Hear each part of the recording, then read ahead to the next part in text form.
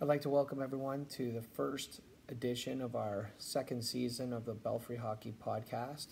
This season, I'm going to focus on Belfry Offense, which is the book that's about to come out actually very soon, and I'm really excited about its release. And basically, what Belfry Offense is it's a collection of a lot of the ideas I've had on offense and the things that I've learned over the last few years that I've compiled into one place, and not just like randomly put it all together, but actually like stitched it together so that it's an actual model. And I think sometimes, I know I'm guilty of this myself, is like I would collect so much information. There's so much information out there. You have so many influences, you have so many people that you talk to, you have a lot of video that you reviewed, and over the course of all of that, there's a lot of things that jump out at you as positive things that you want to keep, and then there's a lot of things that have a place and time, and then eventually it evolves or adds layers start to add, and it ends up being very fragmented. And I found like offense in general is extremely fragmented in its utility and its understanding. Frankly, I think a lot of people, myself included, have spent a lot of time taking a look at offense and studying offense, but there's a lot of gaps in understanding and a lot of things that need further explanation, and to get to a better place to where both you can understand it and then ultimately communicate it better to your players. So what Belfry Offense is for me is it's a central place that we take a look at a methodology or a game model, for lack of a better term, that stitches its way throughout the entire game and offers ideas, some of the best ideas that I think are current on how to generate offense, and it's a place to start. And my hope is that when people read the book, they're more inclined to take a look at their own fragmented understanding of offensive pieces and develop their own game model. It's something that works for them to better understand it, because then the better you understand it, the more easily it's going to be for you to communicate it. And a lot of offense is difficult to communicate because it's something that you have to really understand in order to communicate, and it's like anything. Those who really want to keep everything keep it simple or dumb it down, what you're trying to do is you're taking your fragments of understanding, and you have all these gaps, and so you just go, you know what, like, instead of understanding it further, I'm just going to reduce it down to its lowest level, and that doesn't help anybody. It doesn't help any players, and it certainly doesn't help you. So it's just something to take time to really truly understand. And offense has a real complexity to it that I have come to really love. And I've spent a lot of time with some of the best offensive players of our generation, and I'm learning every day something new, it feels like. And in watching them and watching how they express offense and the different challenges that are presented in offensive hockey. So for me, that's why I wrote the book, and I just felt like there's nothing out there like that really connects it in the way that I hope this does for people. And then, like I said, it gives you a jumping off point to kind of add some of the things that are missing and some of the things that are more true to you. But it's a book, and that's why I wanted to do the podcast, because in any book, I've written a few now, there's a lot that gets put on the cutting room floor just because you don't have enough space for it, or if you tried to write it exactly to the letter of everything that you understand, it's going to be thousands and thousands of pages, and no one wants to read that. So to get it into a bite-sized form, you have to leave a lot out, and that's why I wanted to do this podcast, because now I can take aspects of the book and expanded out into some of the other things that I would have had to cut out of the book, and so just kind of further continue along this discussion and maybe add some more discussion points to the process. So without further ado, I'm going to start with episode 1 of Belfry Offense, and basically the premise of the book is this interconnected game model. And so it basically refers to, it's a lens, it's a way to look at the game and the relationship between team tactics. So for example, one of the things I've learned over the years is like if a team or a player is struggling in like on a breakout, for example, and they just struggle with coming out clean or making good decisions or handling pressure or whatever the case may be, rather than focusing on breakout skills as the first place that you would focus on, you'd focus on the thing before that, which would be like retrieval or defensive zone coverage. So how did you get to the breakout? What was the thing that happened before that? Because the thing that happened before that is likely going to give insight into why you're struggling with the actual breakout. So for me, it's always the thing that is occurring immediately before and then ultimately what's happening afterwards. So for example, another example would be if your team is struggling on entries, or individual player you're working with is struggling on entries. Well, for me, I don't look at the entry. I look at how they got to the entry. So it's the exit and how they position themselves coming out of the defensive zone, or how they put themselves in the position to ultimately get into the entry situation, because that's often illuminating. And in that illumination, you're able to really pinpoint where the issue is, and then as you work your way from that step before into the actual step of where you're going, what ends up happening is you get a much more complete picture on what you need to have in terms of the information to be able to make good decisions on how to build the development plan in order for the players or team to improve. So that's the interconnected game model, is that it's everything is together. That's why I didn't create chapters in the book. That's one thing you'll see, is that there's no chapters, because everything's connected. So I don't want to say, oh, it's an interconnected game model, but then we have chapter 1 and chapter 2 and they feel like they're separated.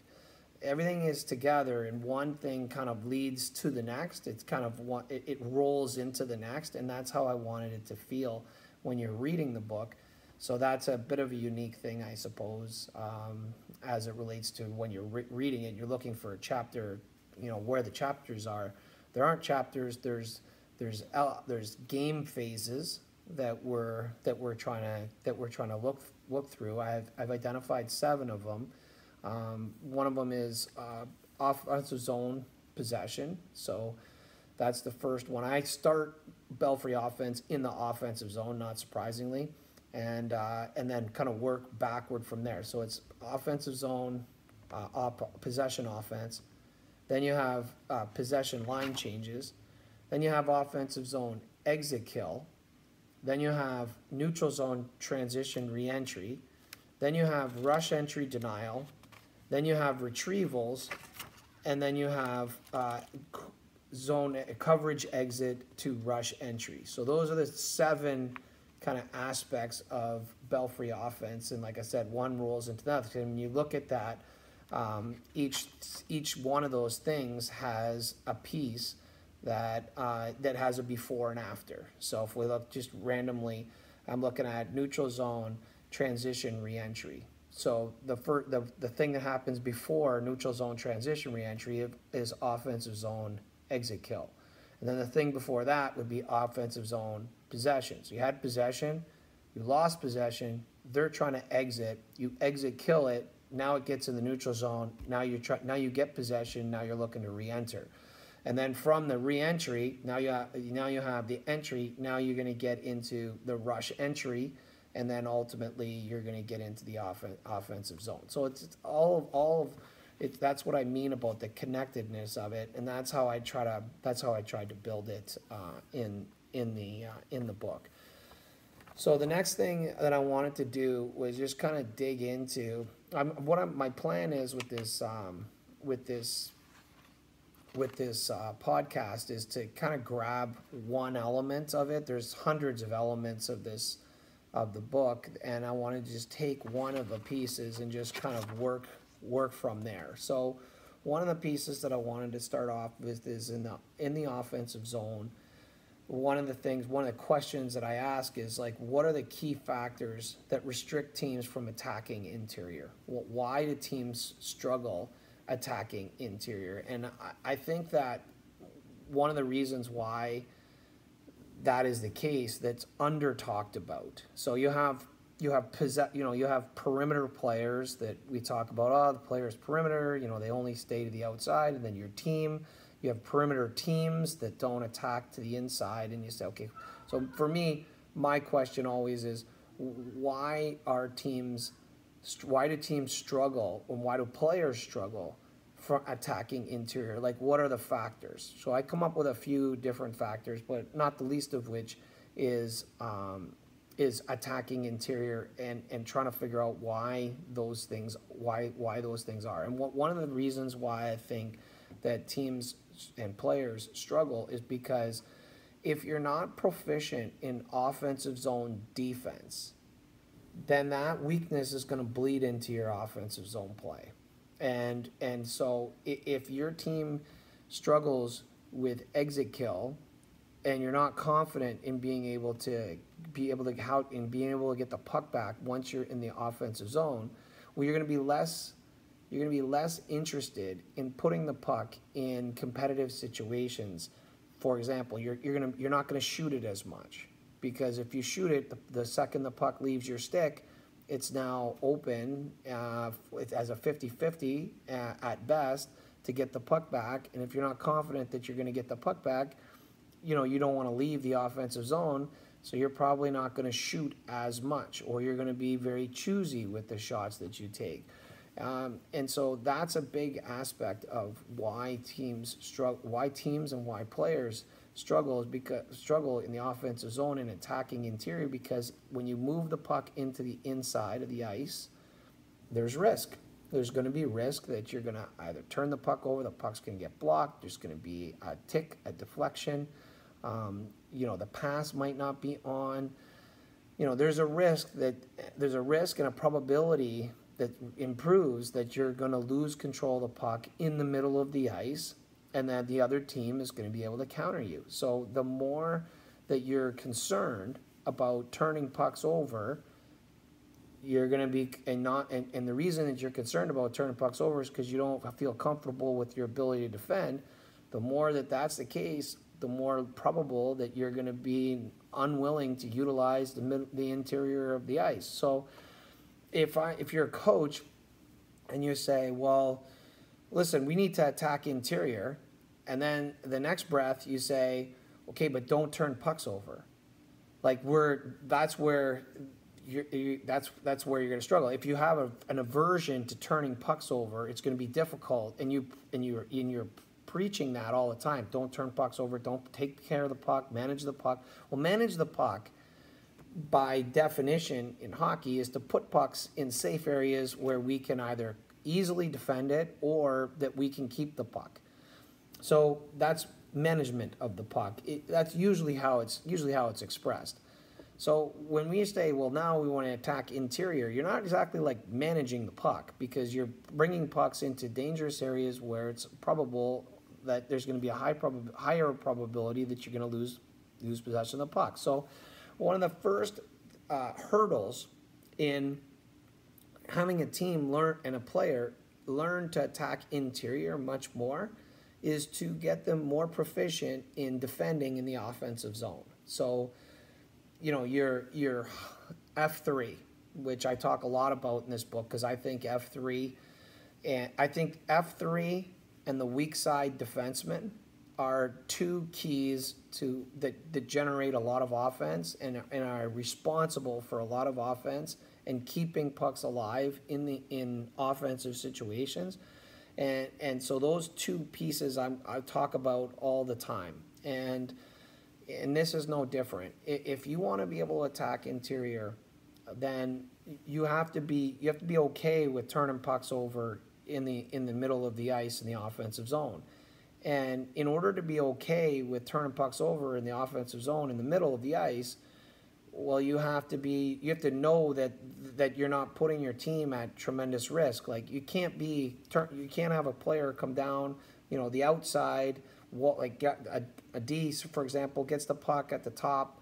They, step by the strong side forward. They attack down the wall, and then they throw a puck into the middle of the ice. The other team intercepts the puck, and bang, now it's a 2-on-1 against. You're not going to be as encouraged to want to do that. Both the kid that was trying to attack interior, the team in general is probably not going to be looking to make those types of plays. And then you as a coach, you're going to be you're going to be on high alert to not have those plays happen. But yet the puck has to go to the interior because that's the most dangerous place for it to happen, to score. So now you become perimeter, and your players have a hard time getting inside. And that's not to say that the puck is the only thing that gets interior. The puck is not the only thing that gets interior. Players also need to be comfortable going interior. But again, going interior, there's risk. There's risk of contact. There's risk of getting boxed out to be able to get the puck back. There's risk of different factors that make it more like there's risk I'm not going to get the puck. So I move into the middle to get the puck, but there's risk I'm not going to get the puck. So then why would I go into the interior if it's not going to be there? I might be better off to put myself in a possession play. So rather than be in the slot, maybe it's better for me to move to the half wall, because now I can get an easy puck to the half wall, and we can maintain possession. I get a puck touch, but it's not threatening.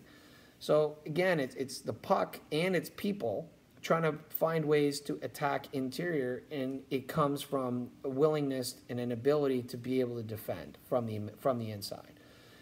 So again, those two keys, there's three key pieces. I mentioned two of them. One is the F3, a reloading F3 that gets above. That is, that's pretty standard. We hear that all the time now, and it's kind of a staple on many teams. Almost every team that's good has a reloading F3 that they can count on. So that's one part of it. The second part of it is a weak side defenseman who's active in exit kill. This player can attach to speed, either the slashing forward, that the weak side D will pick that player up and be right there and be able to contest a puck that gets out there, either chipped out or passed out to that player, that they're not going to see that puck. This player is going to be this weak side defenseman is going to be able to shut that whole program down. They can also attach themselves to center speed, and they can also work themselves over to any passes or pucks that might be in the middle of the ice. So if you could envision, like again, a puck carrier going down the side, they move the puck to the interior, it kind of gets bounced around. Finally, the weak side forward, their weak side forward gets it, starts to come up the ice. Well, now the weak side defenseman comes in on a good angle, kills the play, and now you keep the puck alive, you maintain possession, or at minimum, you eliminate their ability to counter intelligently, that they're not getting 2-on-1s on that. And so that's really what we're talking about, is trying to really find ways to defend when in the offensive zone to reduce our fear of turning pucks over in the middle of the ice in the offensive zone, to then encourage our players to want to be able to attack interior. So that's the first two. The third one is your F2 track, which is usually someone around the net. So when the puck is on the outside with one player, we don't want to have four people on the outside. We have one puck carrier on the outside. You have an F3 who's reloaded but is high and in the middle of the ice. You have your weak side defender who is also in the middle of the ice. And then you have your F2 who's usually somewhere around the net. So that's three people now in the middle of the ice with one puck carrier and perhaps the strong side defenseman who are also now on the puck outside the dots. And then from there, depending on whether the puck is shot or it's passed or whether it's sent to the bottom, your net front guy or a guy who's around the net landing on the net, he's going to then be able to support the play. But the F2 track to be able to come from behind the puck, so the puck turns over. Like I said, it's that same play. Pass gets made to the inside. It scrambles around in the slot. It comes to the weak side forward. That F2 should be sprinting with back pressure on top of that puck to try to keep the play alive. And the harder that they sprint, the more they can win pucks back, and we can keep the puck alive. And again, reduce the amount of stress that comes from turning a puck over in the middle of the ice. So that's one of that whole sequence, I think, is a really important piece that helps teams and individual players understand why they struggle so much with attacking interior. And that's just one idea. There's lots of ideas of why teams and individual players don't want to attack interior. But one of the biggest ones in my mind is risk and how we frame risk to our players. And so to me, risk is less about the turnover and more about the defensive response to the turnover. If you can come to a point where you can accept turnovers because you understand that your team is in good position to be able to defend that turnover, your players will be more understanding of how to manage that risk. So I think it's a double-edged sword. I think we sometimes, as coaches, we don't want there to be any risk, so we tell them not to turn pucks over, so now they don't use the middle of the ice, or we tell them only do it when there's a high percentage of being able to make a play in there. But if they're not doing it frequently, then they're not able to read what has a good probability of success and what doesn't. Then you have the time and the score. There are also factors, because sometimes you're just pressing and you need to score. You need to try to tie the game. So now you're pressing, and that takes you out of your rhythm, and it takes you out of your normal game plan. And now you're more risky than you would like to be. So. But that happens. Like, you're not going to lead every game. You're going to be behind, and you're going to need to score, and you're going to need players to find their way into interior plays. So what are we doing to help them? And these are some of the ideas. So the first thing that I think is really important is in the offensive zone, and it goes back to like the old adage that the best time to set up your defending is when you're on offense, and the best time to set up your offense is when you're defending. So those two things happen simultaneously, and the more you have an understanding of that, and then the more you see a duality, and your players see a duality of the positions in the offensive zone, or the spots. So I just described those three spots: the net front F2 track, the F3 reloading F3, and then you have your weak side defenseman. The more your players view those as dual responsibilities or dual positions, they carry an offensive responsibility as well as a defensive responsibility, and you empower them to be able to make good decisions when they're on the opposite side. So when the team has full possession of the puck, like, where's your weak side defenseman? Is the weak side defenseman standing still, growing roots in the middle of the blue line? Or are they active with their footwork and moving and surfing and putting themselves in positions that offensively they would be in a great spot? If they got a puck, they'd be able to threaten. Or if they don't get the puck and the other team gets a puck, they have great proximity to be able to challenge that play, challenge that exit, and put yourself in a position where you can keep the puck, which would be, again, your team would have more of an interest in trying to attack the interior. The other thing, too, and I just touched on this a second ago and wanted to circle back with it, which is I think sometimes the teams who attack the middle or interior the least are the most risky with it. And the teams, and they don't play the percentages as well as you would like to see. And I think that that's a frequency. They don't do it enough, And so they don't have the same familiarity. And when they do it, it's a little bit more forced, which then stacks the deck against them.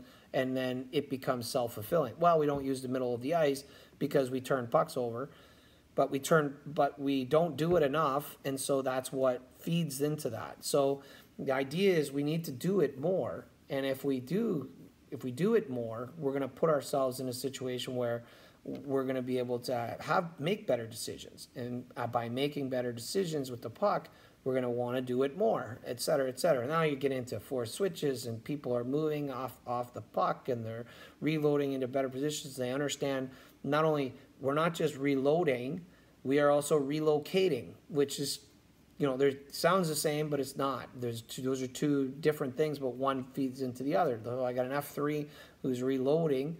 That's the defensive term. He's reloading to get above the puck so that if anything bad happens, he's above it, and now he can compete for it and we don't have to use our defensemen. Our defensemen aren't vulnerable to pinching at bad times when the play is not set up for that. If we have a reloading F3, we're in a great position. But we also need to have that player relocating. So that means we still have control of the puck. They're relocating in the offensive zone into soft ice, for example, and that's the duality of it. So it's relocating and reloading. Sounds the same, two very different things, but one feeds into the other. If you're not reloading, it's going to be difficult to be relocating. And so that's where we run into the duality of those two positions, those two spots. And so this was a good one to kind of start off with. I think I'll leave it at that. It's just a great way, like this section that I'm talking about in the book that we just talked for, 20, 25 minutes.